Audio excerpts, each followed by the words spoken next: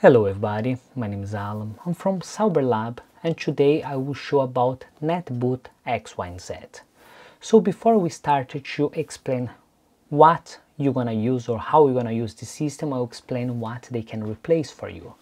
So in the past, if I want to install Ubuntu, I go directly in the website for Ubuntu, download the system, flash in a flash drive, use this flash drive to install in my computer. After, if I want to use Clonezilla, I will need to do exactly the same process, and any other application or any other operating system I need to do exactly the same steps.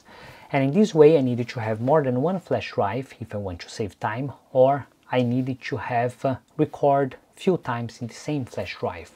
What it's a little bit annoying and not necessarily will have the latest revision all the time. With this NetBoot, they will download everything online, and that's you guarantee that you have the latest revision.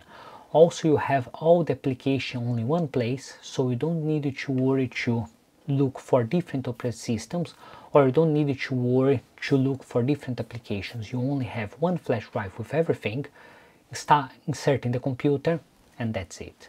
So if you like this idea and want to learn a little bit more about it, we're gonna show in this video, but first of all, don't forget to leave your like, consider subscribe for the channel if you're not subscribed yet, and let's understand a little bit more about it.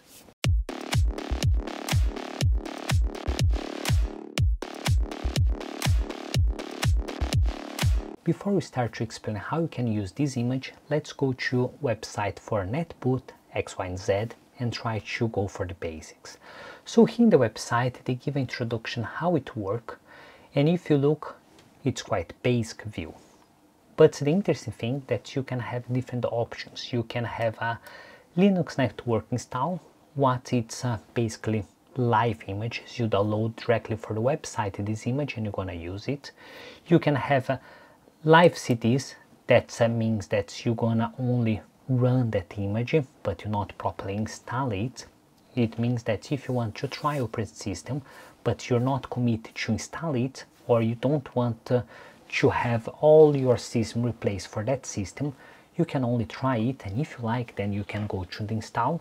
You can have another utilities, and you can have a different kind of supports.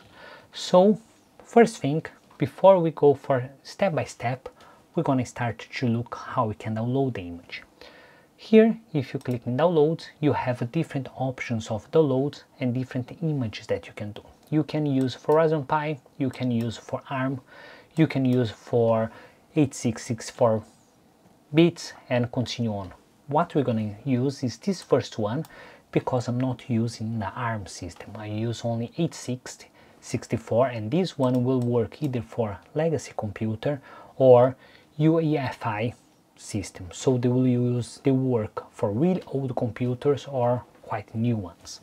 So you can choose any one of those. Because I will use a virtual machine, I will suggest you to use this SO.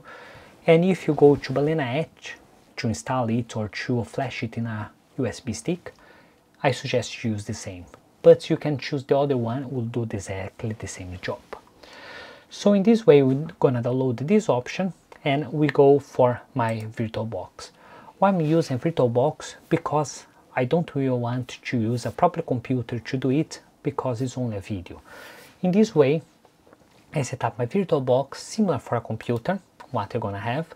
And if I come here in system, I will have 4 GB of RAM memory, what's not affect anything, and I have 4 cores as well, don't affect anything. What will affect is here in the storage that I already selected this live image. Other thing, I put 4 GB of hard drive, but I'm not gonna use it because in this video I'm not gonna install any operating system needs. If I come here in the network, I put as a bridge, but not affect anything as well, because I'm not using any operating system. So basically what is more important, you have your flash drive insert, and doesn't matter what system, doesn't matter what machine that you're gonna use, they will just work and boot it. So in this way, let's boot our computer. Once that boot your computer, because I already select this USB to start automatically, they already open this option. But in your case, you need to press the correct keyboard for select the boot system and select to boot for USB. Some Dell computers, they will ask for F12, some others computer will ask for delete, some others computer will ask for F2. So be aware what kind of motherboard that you use to select the correct option. Once that open, if you don't do anything, they will already go for this option to boot from a local hard drive, and it will give around 300 seconds. In my case, I will go down and now I can choose what options that I can use. So here I have all the distributions that I can use, and here it's all the tools that I can use. If I come here in distribution, the first one I have a Linux network install. It means that any other of those options will download the image and install using the internet. So I can choose, let's say, Debian, and I can select what revision that I have.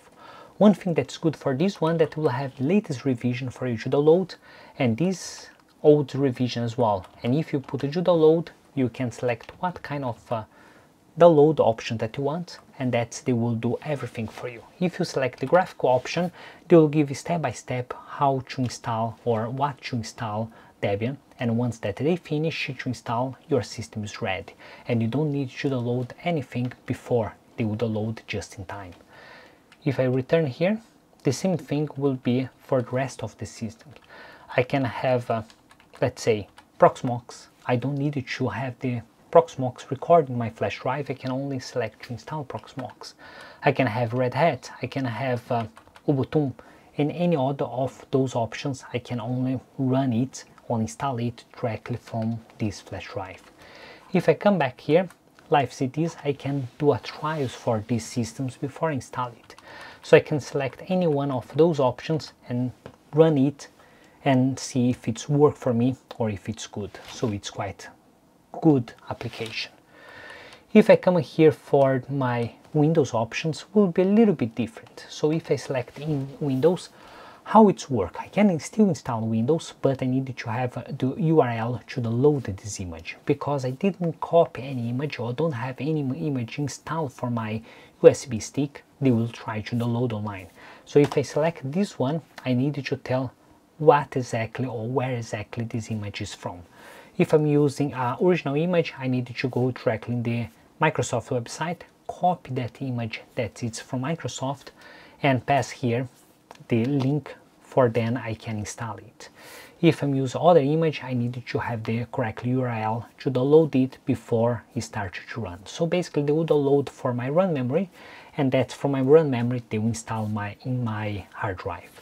So if I come here and return, now we go for utilities, and these utilities, that's quite interesting because you can have a lot of options. You can have some boot repair CDs, so they will repair any issue that you have in your operating system. If you wanted to backup, you can use Clonezilla. This backup can be used either for an external hard drive or either in the network. You can have antivirus, you can have some data recovery, you can have some different applications. Have a look in those, because each one will have different functionality. If you wanted to backup only, you go there to Clonezilla. If you wanted to recover data, you go for Risclozilla and continue on. So if I come back, here have others application look like network cards, but let's say that you don't want to run in a 64 bits this system. You can come here architecture and you can change for 32 as well. So you still have the flexibility to run 32 and 64 bits, you're not locked only these 64 bits. And if you wanted to check your network connection or check anything else, here's the time. And in this way, this application can do a lot of things for you. Of course, this is not the only application that can do it for you. Have others, and in the next video we'll try to explain these others options that you have.